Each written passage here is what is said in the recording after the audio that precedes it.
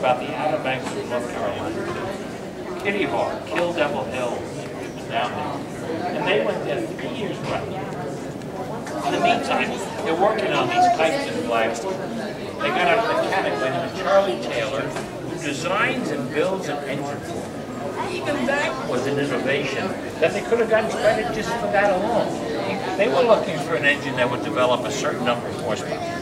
He literally designed the engine from scratch. They wanted it under 200 pounds. He got it for 180 pounds. He made the block out of aluminum. Unheard of.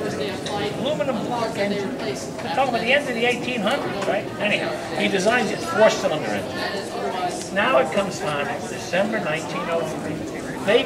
They've done everything they can do fooling around with kites.